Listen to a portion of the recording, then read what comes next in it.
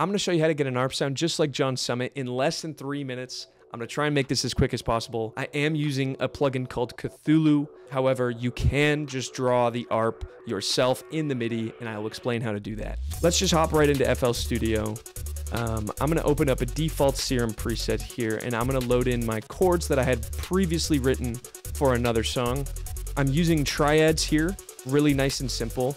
If you don't know what a triad is, you have your root note of your chord, F sharp, and you're counting up 3 notes in the scale where F sharp is always considered as 1 in the scale. So that is 1, that is 2, A is your 3rd. Same thing for the 5th. B is your 4th, and C sharp is your 5th in the scale of F sharp minor. And I did that for all the chords in here. What I did so that it didn't just sound super close together and in one kind of like lane, I'm inverting the chord by taking the 3rd and moving it up 1 octave. And I did that on every chord except for this last one here, where instead I took the 5th and moved it down 1 octave just to kind of like close off the chord progression. And it sounds like this.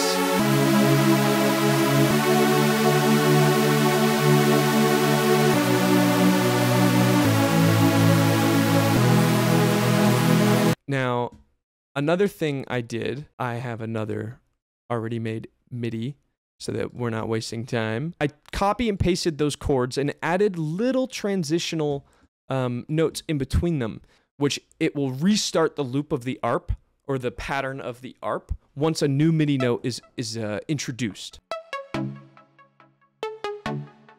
Just really simple transitional notes.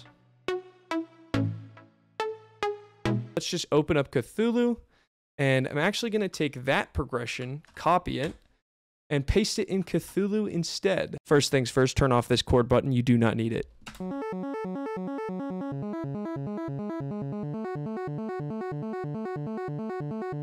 Okay, so already we have an ARP there, but a way to take it a step further is obviously you don't want that 8-bit sound. So we're going to turn that off, and we're going to come to this little gear.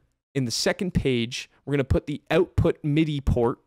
For me, I like to always use 20. I don't know why. And we're going to come back to our ARP sound on Serum, second page, and the input MIDI port at the same port. And immediately, next thing on Cthulhu that you need to know is we don't want to just have this one pattern. There is a decrescendo pattern here. There's a bunch of different little patterns that you can see up here, but if you come on the way down, it's actually the notes in the chord that's being played. And so what I'm going to do is something that I actually saw Deadmau5 do for his track Imaginary Friends, which has a really, really nice warm ARP in it. He does 3-2-1, 4-2-1. And even though you're playing 3 notes, that 4th note's actually going to take the bottom note. For this case, it's the 5th. And it's going to move it up back to its original position on the 4. Or at least I believe that's what it's doing. I could be totally wrong, and someone in the comments will let me know, but I'm pretty sure that's what it does when you only have 3 notes. Now, instead of it sounding like this, it's going to sound like this.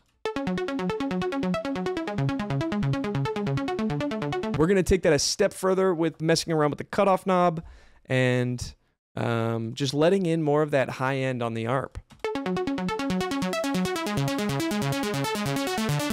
And that's how you really get that, like, you know, trance, techno, you know, build up with that ARP, is that cutoff knob. So that's pretty much it, you know, like all just trial and error. I'm going to go back to that original beat where I had all my sound design done and my mixing done, just so that we can take a listen to what this progression would sound like with, you know, more elements like vocals and drums.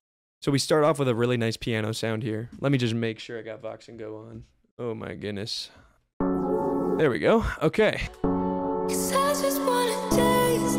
is just a splice sample for the vocals, by the way.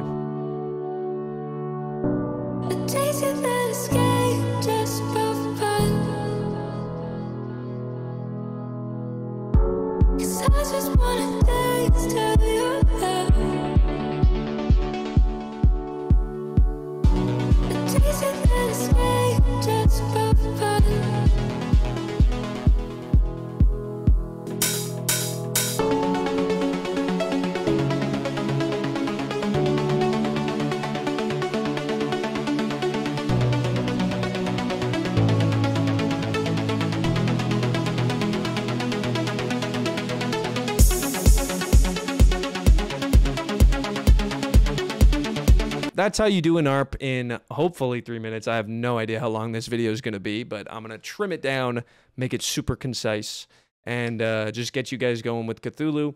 I did say I was going to mention how to do it with an ARP, or with just the MIDI if you don't want to buy Cthulhu. But it's as simple as making it 16th notes on the chord and just using 3, 2, 1. So like so. And then 4, 2, 1. So you take this F, duplicate it, and move it up. And 2, 1. So let me do that on the actual serum, and you can hear that it's the exact same pattern. And if we just duplicate that, 1, 2, and then trim off that end,